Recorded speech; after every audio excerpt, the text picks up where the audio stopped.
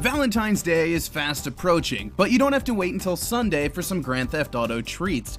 Rockstar's Be My Valentine update for GTA Online launches today. Prepare for some new cars and clothes.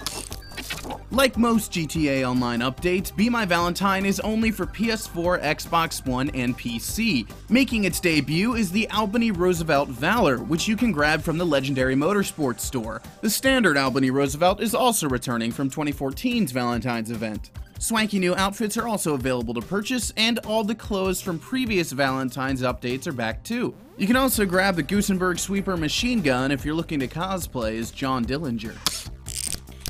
Be My Valentine is also bringing a new adversary mode called Till Death Do Us Part, which will pit couples against each other. We'll learn more about that when Rockstar releases it this Friday. For now, enjoy your slick suits and fancy cars. And for all the Grand Theft Auto news, you're already in the right place.